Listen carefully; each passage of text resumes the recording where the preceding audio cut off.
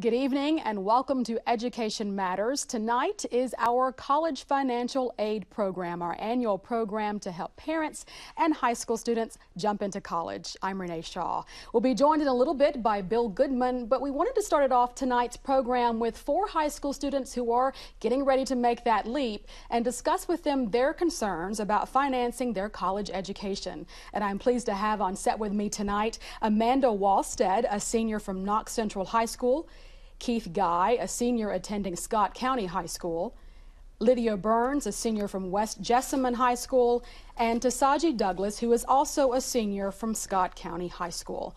And Amanda, I'm going to start with you, and I want all of you to pipe in on this, but I know you're probably having a lot of anxieties about making that transition from high school to college. Maybe financing and how you're going to pay for it is one of them. What are the other things that you're thinking about now that you want to have questions asked about preparing yourself for college and particularly paying for college?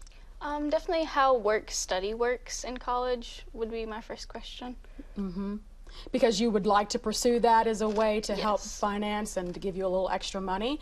Anyone else have some concerns about what do you want experts to answer about how I actually finance this next journey 4 to 6 years or more?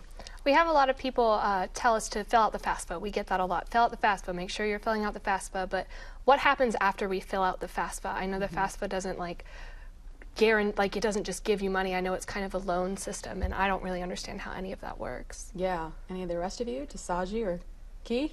Well, just as, like she said, the work and just balancing out your time, and how do we, as seniors, making that freshman leap, go do that as well? It's just balancing your time out. Yeah. Have you already made preparations, Tasaji, to have some plan in place to finance your college education? Absolutely. Coming from a middle-class family, it's very important that you plan out your college education ahead of time. However, when you're applying to multiple colleges and you don't get your deadlines until April 1st or sometimes later, it's very difficult to have a plan in place that includes the FAFSA as well as scholarships, grants, and things like that when you're not even sure which college you're going to go to.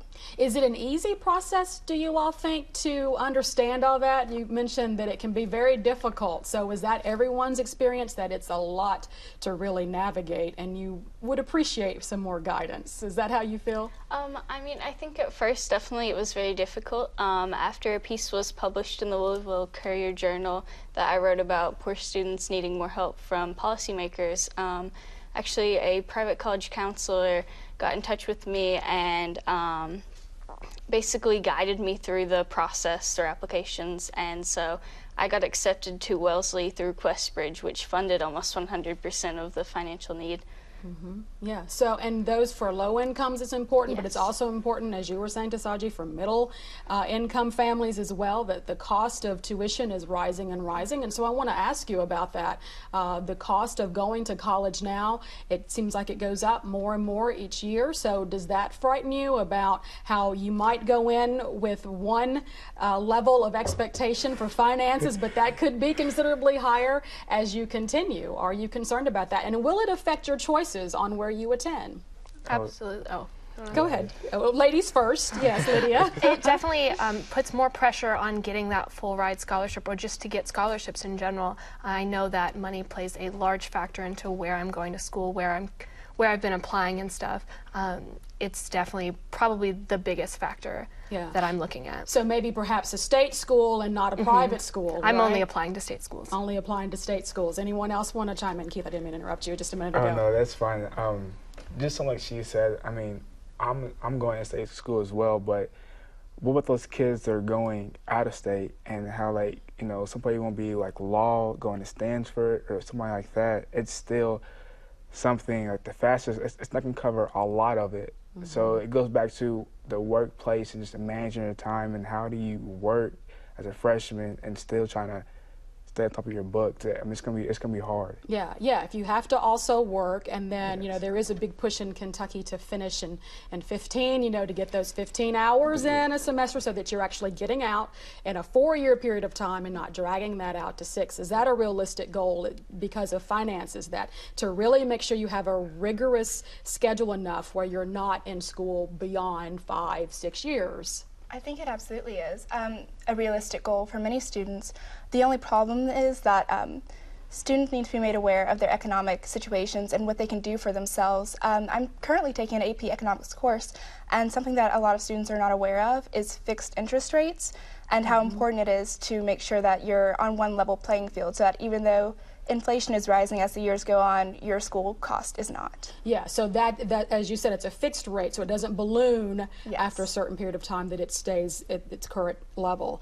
So what are the biggest challenges, and you alluded to them earlier, about that you've encountered in applying for college financial aid and just college in general, Amanda? I think definitely for me, it was just knowing what was out there. I come from a rural school district, so it's a poorer area, and so it was more difficult to be aware of what was available and to reach beyond just the local schools even. Were your school resource counselors helpful, or other educators helpful? There was a large push to stay within Kentucky and to not pursue like Ivy League schools or higher level schools. Anyone else have anything they'd like to add about that experience of the difficulty and navigating those waters? It's been difficult to navigate because there are very few schools that have the same expectations for their scholarships. So at some schools, they just award it based on GPA and grade point average, and there's no extra application. And then for some schools, there are so many extra applications, and just navigating that and knowing at what school, what do I need, what does each school want? Because there are some schools that with my GPA and ACT score that I would get a full ride, and then there are other schools that I would just not, but I could based on my extracurriculars. So just knowing what each school wants from their top scholars. And how soon should you start? Do you wait till you're a high school senior before you start? No, And no. what other advice would you give younger students? So no on waiting till you're already a senior to get started. How early should they get started in your opinion? Freshman year. Freshman year. Everybody the consensus freshman year? Yeah. Yeah, okay, so you heard that. Mom and dad and student, freshman year. What other advice would you give to younger students that you've learned throughout this process? Take the ACT freshman year or even sooner. Take it. Yeah, and practice. Yes. So that's good advice. Anyone else? I think be in contact with your guidance counselors. Like Yes. form that relationship early, Yeah, relationships are always good. Excellent advice. because there's definitely a gap between the guidance counselors Yeah. and the students. Yeah. Listen to adults who tell you about scholarships. I know that every single scholarship that I'm applying for, either someone who's a year older than me that applied for it the year before, or Rachel, who's the director of the Student Voice team, sent me one of the ones I'm applying for. I wouldn't have known about them on my own. Yeah, yeah. Well, good advice. Thank you all very much, and we wish you the very best in your college endeavors and beyond.